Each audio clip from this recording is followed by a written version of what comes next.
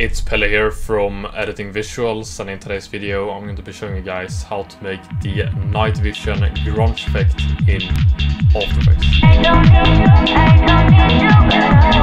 If you guys like the preview, you are most likely going to like our most recent editing pack, the GRUNGE Presets, which has over 30 effects presets in it, and it works very good with music videos in my opinion. And if you guys want to check this pack out, I'm going to be giving you guys a discount code. It's going to be Pelle. If you use that code you will save $5. Now let's get into the tutorial here. I'm in After Effects, I've added some footage and we're going to be making a adjustment layer. Ctrl-Alt-Y, drag it to the top. The first effect we're going to be adding is called CC Lens, and here I'm going to increase the size to 60, 55, around there, something like that, and then change the convergence to minus 200 to the maximum here.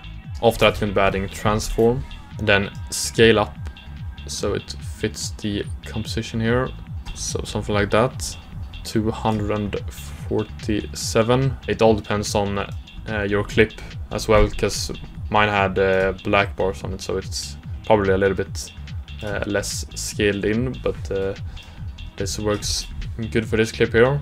After that, I'm going to be adding vignette. I'm going to increase the angle of view to 85. It's going to be a very strong vignette here. Looks clean though. And if you guys like this kind of grunge aesthetic here, we have a grunge presets pack, as I told you guys about earlier. I'm going to be showing you guys one of the effects from that pack. So if I make an adjustment layer, Ctrl-Alt-Y, and here I'm going to be adding the grunge effect 15. I think this grunge effect really fits this clip here and looks very cool in my opinion. It looks absolutely amazing, and if you guys want to check this pack out, you can use the discount code I gave you guys earlier. It's Pelle. If you use that code you will save $5. And the next effect here we're going to be adding is called Deep Glow. Set the radius to 750, around there. After that, add a noise.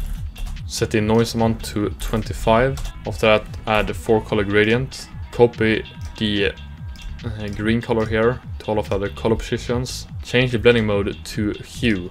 Now we will really get this night vision look here almost. And then add a noise again. Set it to 15%. If you guys want to save this as a preset, press Ctrl-A to mark all of the effects here. Go to animation, save animation preset. Name the preset, press save, and you guys have a preset. Pretty simple. Yeah, I'm pretty satisfied with this night vision look here.